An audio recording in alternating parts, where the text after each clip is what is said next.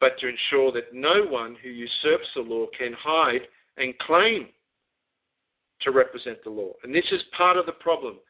No one has stood up to the private bar guild with their private law and their private courts and said, you are an absolute disgrace to the divine creator. You are an absolute aberration. And your system can no longer stand as such a lie, a heinous lie against civilized history of law. It's gone on for far too long. Well, thank you.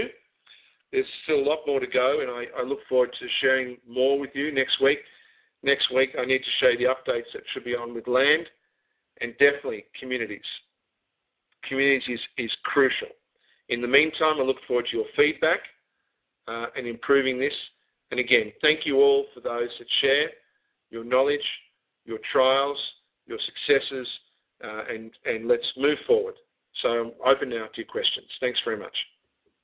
Thank you so much, Frank. That's excellent. Now, another thing is, and this is also is crucial, is just to let people know is there's no such thing as abandonment. I mean, the reason why moving forward with this new information is also to reflect that, you know, it's not like throwing out stones or pebbles and that's it.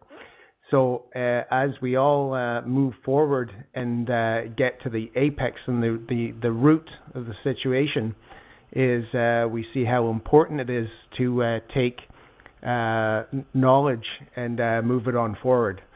So what I'd like to do is ask callers to get into the queue for the questions and answers, and you do that by *8.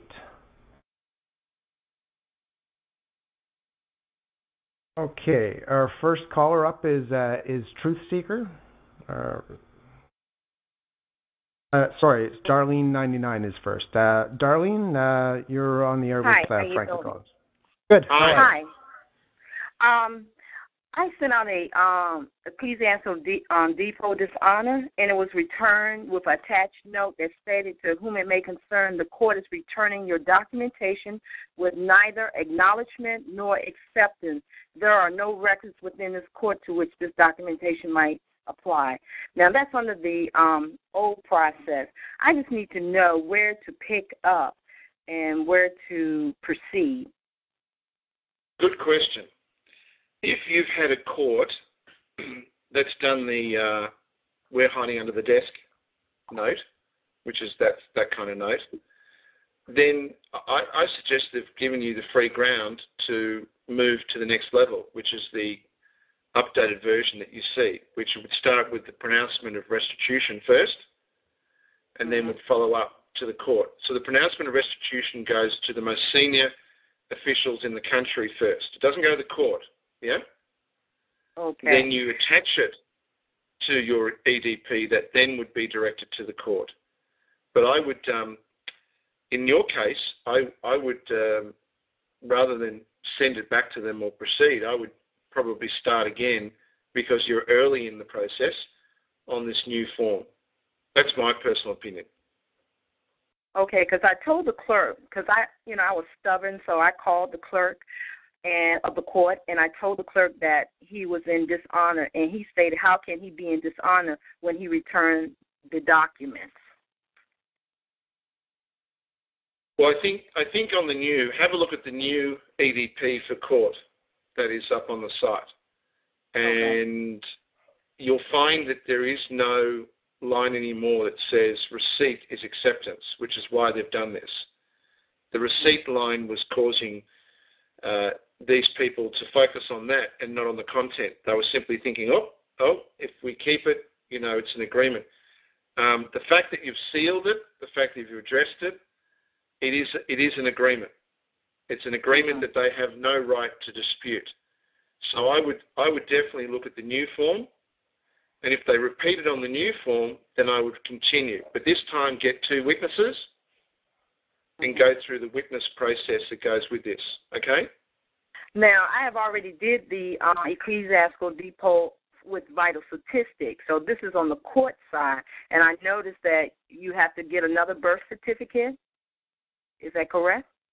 Well, did you send an original? Or did you make a copy? No, I sent the original. I had to go get it. Okay. Well, if you sent the original, then what I'll look at is what is an alternative in that process. What I would do is I wouldn't interfere with the vital statistics. I would, rather than repeat both, I would focus on just the court process. So I would do the pronouncement of restitution to President Obama, Timothy Geithner, the Attorney General, and whoever the Secretary of Health is, and then I'd follow up with the court with the copy of that process with the witnesses. I wouldn't go back to the registrar because, look, you've already done that. You've already sent that off. Why go to the expense of that? I mean, the point of doing it through the court is going to be enough to show them that you've basically stepped it up to a different level, right? Okay, thank you, Frank.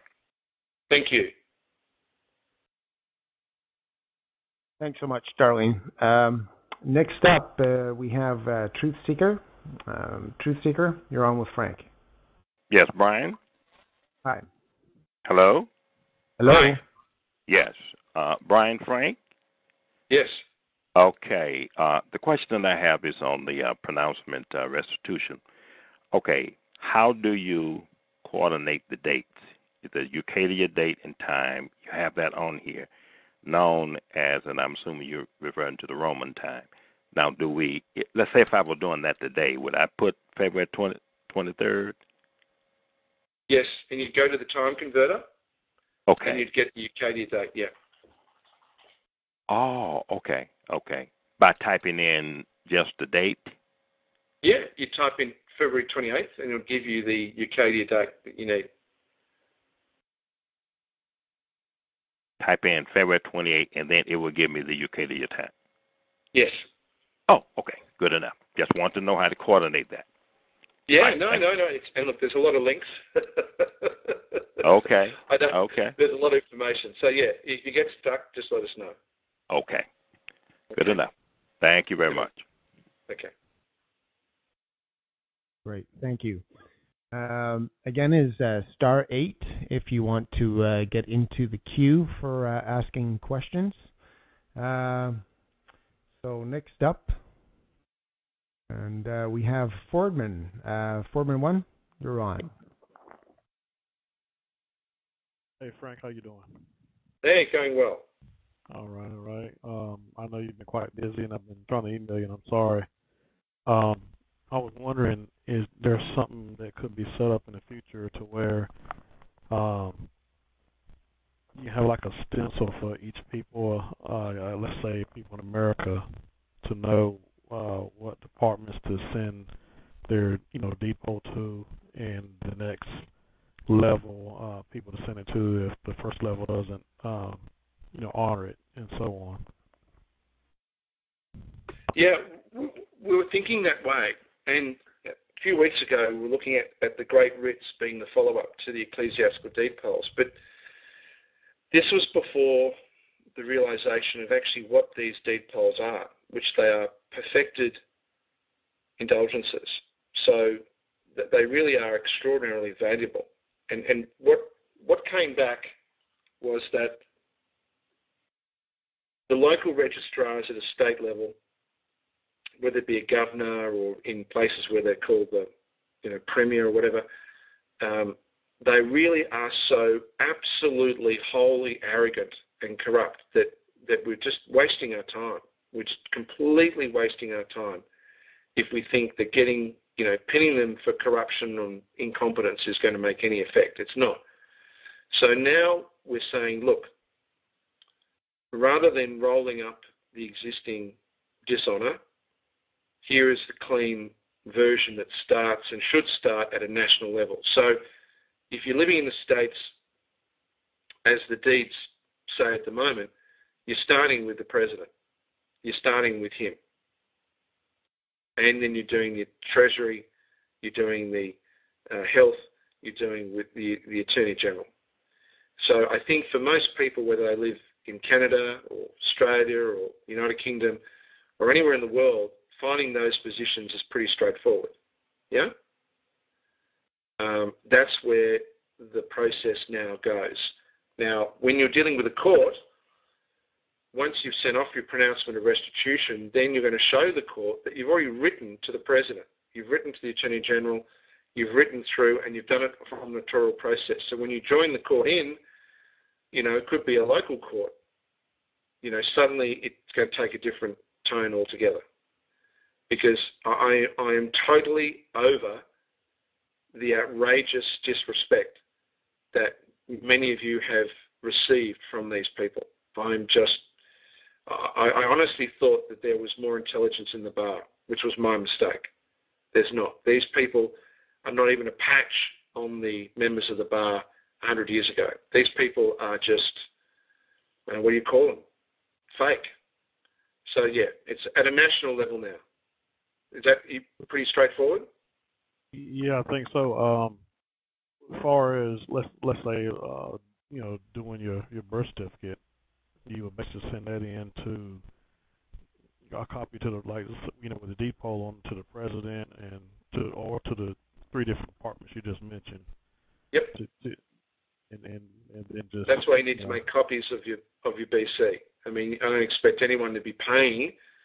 And look, don't think, when people say, but if you make copies, they say don't make copies, or if you make copies and it's not a certified original or a apostille. Look, we're kind of past all that. I mean, we're really saying at a national level, if the Chief Counsel of the President of the United States does not know what canon law is, then God help the place.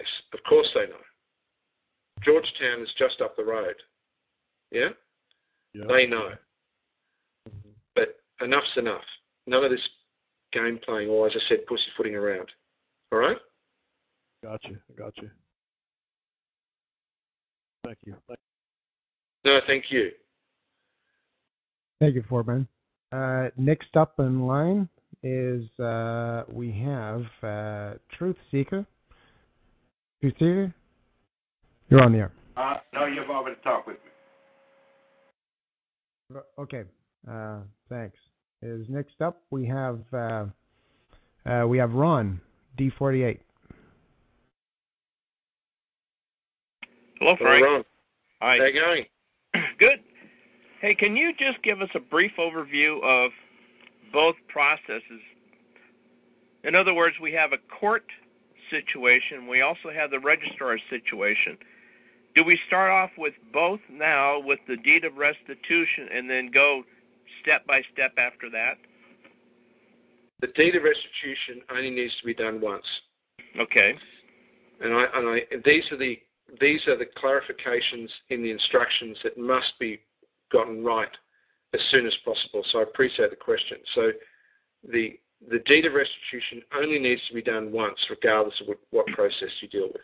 Okay. Number two, the ecclesiastical deed poll that's going to follow up the pronouncement of restitution should go to the President, the Secretary, and so on, which completes that first process. And at a court, the court deed is slightly different because the court deed is saying you do not have jurisdiction to hear this case.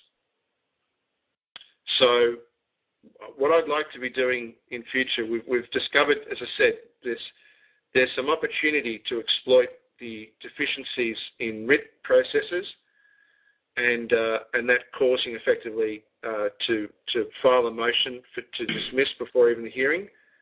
But there's also knowledge now, based on what we've done, to understand why the executor letter has had some effect if people have used it in the correct manner.